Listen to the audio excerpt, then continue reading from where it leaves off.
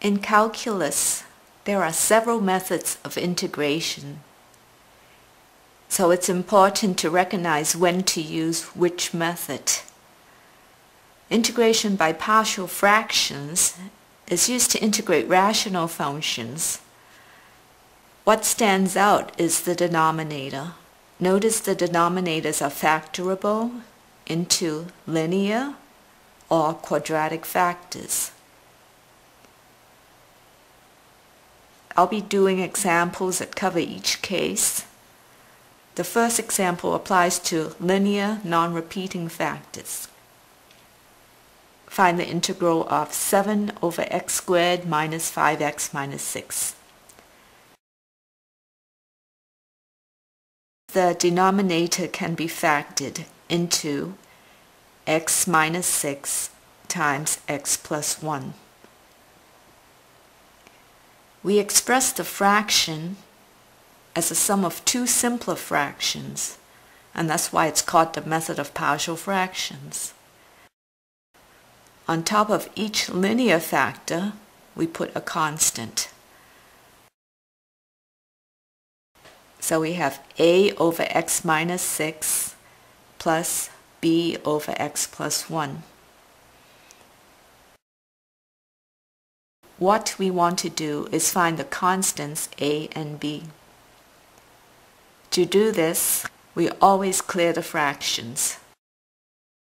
So multiply both sides of the equation by x minus 6 times x plus 1.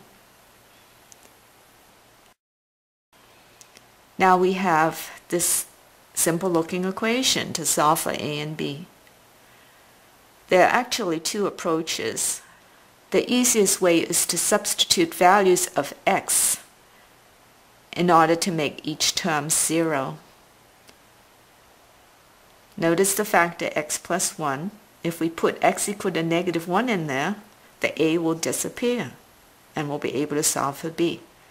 So substitute negative 1 in for all the x's and we have 7 equals 2 b times, the x is negative 1 now, so b times negative 1 minus 6, 7 equals negative 7b. We found b. b is negative 1. Next, let's get rid of the b term. If we let x equal to 6 and substitute that in, the equation becomes 7 equals 2 a times 6 plus 1 plus 0. 7 equals 7a, so a equals to 1.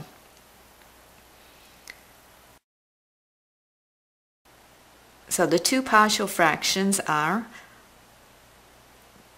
1 over x minus 6 and negative 1 over x plus 1. So let's plug it in the equation, simplify it, and then integrate our result. The integral of 1 over x minus 6 is ln of absolute x minus 6. Then we have a minus sign. The integral of 1 over x plus 1 is ln of absolute x plus 1 plus c. That can be written as log of absolute x minus 6 divided by x plus 1, but there's really no point in doing that, so I'm leaving our answer in that format. QED.